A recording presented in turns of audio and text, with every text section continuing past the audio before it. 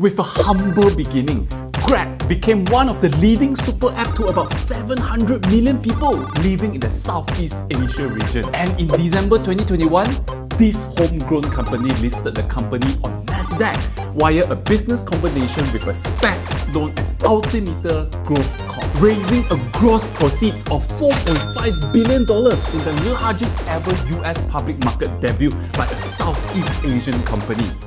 But since then, Grab's share price never saw daylight, and investors are wondering what they have missed. Hi, I'm Frankie. Welcome back to my FUD show. Today, I want to talk about the rise and the fall of Malaysia, Singapore's best ever unicorn that rocked the world. That year was 2012. Exactly 10 years before the company got listed in the US. Anthony Tan and his partner Tan Hui Ling pinpointed the painful experience of taxi hailing in Malaysia. If you recall, it's either there's no taxis when you desperately needed one, or even if there were, the uncle never wanted to switch on the meter, which was frustrating because you knew you were paying through the nose. But what to do? That was our taxi culture in the past. And same goes for most places in Southeast Asia. A pain point to somebody is a business opportunity to others. While most of us curse the taxi industry, Anthony and his partner founded MyTaxi. MyTaxi is an app that allows commuters to book a taxi using just their smartphones. While the app uses GPS location services from your mobile devices and will use the information to locate any taxis nearby. On top of that, for taxi operators who never knew where their drivers were, with MyTaxi app, they could now locate all the fleet in real time. Imagine looking at a map on your screen and knowing exactly where all your taxis are and their movement. None of the taxi drivers would dare to take an extra tau hui break or curi tulang. And finally, if you are a taxi driver and always having to struggle and compete to get passengers, MyTaxi application can actually make your life easier. Now, you don't have to actively look for passengers. Instead, the passengers reach you through your smartphone using MyTaxi applications. It's truly a win for everyone and a service that makes the world a better place.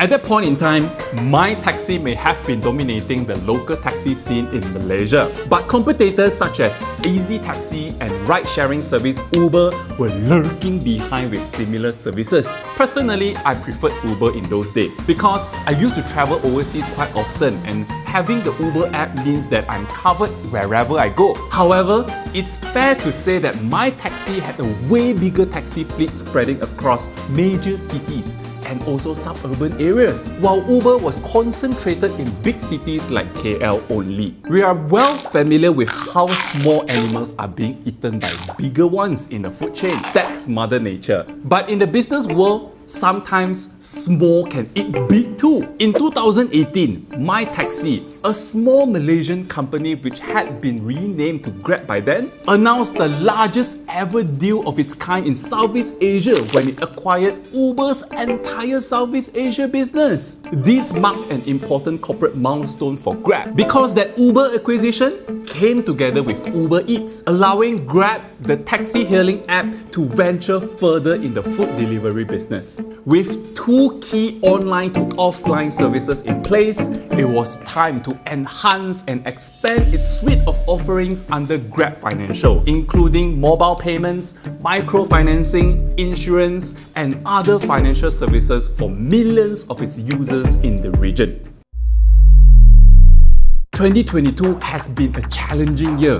Market crash, looming recession. But with the right knowledge and skills, you can turn this crash into cash, if you know what I mean. Just like Warren Buffett said, when people are fearful, you should be greedy. So, join us on either the 10th or 11th of June, where we will share with you how to invest in the stock market and choose the right assets that fit you best. You can find the link in the description below. Now, back to the video. So how did a small company like Grab manage to acquire a multinational business like Uber? I don't No. The story goes a few years back prior to the acquisition. In 2015, MyTaxi had applied to Khazanah for a financial grant of $10 million to expand its business. But the due diligence process was lengthy and slow, sending a signal to MyTaxi management that their chance to get that grant was slim. At the same time, perhaps Singapore's Temasek felt it could take the risk, and having much deeper pockets, it went ahead to fund Grab at the time. Maybe other investors were FOMO after Temasek's initial investments, or maybe Grab took the right move to be headquartered in Singapore, one of the world's most vibrant financial hubs. It became so much easier to attract international investors to look at Grab since. In a span of just a few years leading to the acquisition of Uber in Southeast Asia, Grab had garnered all the firepower it needed to take on Uber and continue getting more and more funding for investors in its business expansion journey. Apart from Uber, the other worthwhile story to tell about Grab was the acquisition of Kudo in 2017, an Indonesian online payment startup company. Kudo's most obvious asset is its hundreds of thousands of agents who use the app to sell things like prepaid phone credits, tickets, household items, and fashion online. In other words, the company helped to bridge the gap between the online and offline world, which makes it possible to bring digital services to new customers. Grab saw how Kudo could help its super app to be invincible. You see, GrabPay in the past made very little sense for users to deposit too much money in the wallet because the funds could only be used for car hailing. If you want to stretch it further, fine. You can use it for food delivery service. But that service was not so popular in those days. By acquiring Kudo and integrating the two companies together, suddenly GrabPay now has added the capability to make financial transactions outside of its ecosystem, like how we all use Grab e-wallets to pay for most things today. Many investors were confused by this move, knowing that the e-wallet business is a cash-burning, loss-making business because of the aggressive marketing dollars Grab needs to put into it to entice users to continue to use the payment service. Just imagine, if Grab stopped giving cash back to our e-wallets, very quickly we will find other methods that give us other perks when making financial transactions, such as reward points of a debit or a credit card. But as a unicorn startup, of course they knew what they were going after. If you want to find out more about that, check out this video over here. By the end of the decade, Grab was undoubtedly one of the most successful super apps in Southeast Asia. Every investor on earth knows who they are when Grab started trading on Nasdaq in the biggest transaction involving a SPAC.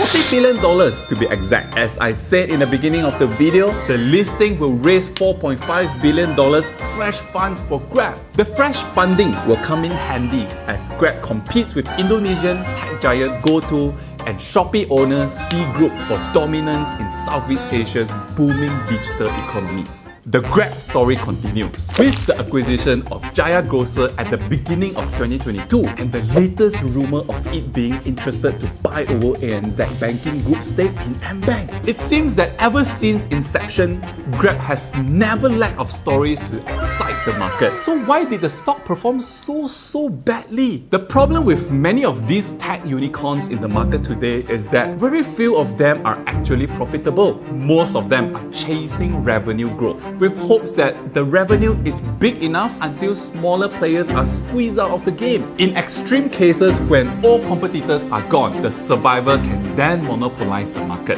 This is a long shot game. When the US and most parts of the world are tightening monetary policy, there's no chance, no mercy on companies that are trading purely based on hope.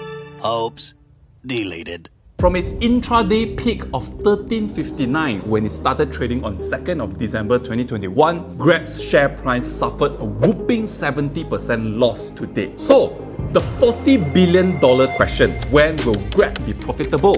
For the full year, Grab said it expects revenue to increase to between $1.2 to $1.3 billion, compared with $675 million in 2021. This improvement will come from a 30 to 35% increase in gross merchandise value and continuing contribution from Jaya Grocer. Apart from the improvements in its delivery and mobility business, Grab said its payment platform Along is gaining traction with the introduction of Buy Now Pay Later service. On top of that, Grab's digital banking business in Singapore is expected to launch in the second half of this year. Not to mention, it also won a digital banking license right here in Malaysia in April 2022. See? After so long of explanation, all we get is how fast and how big Grab can grow. But still no mention of when the company will turn profitable. Nonetheless, it looks like Grab is unlikely to stop grabbing whatever that comes in its way to grow the business. As an investor, at times when the world is talking about a bear market, what chance do you think a company that was never profitable can sustain its share price? Tell us in the comments below. That's all we have for today. #FUCK.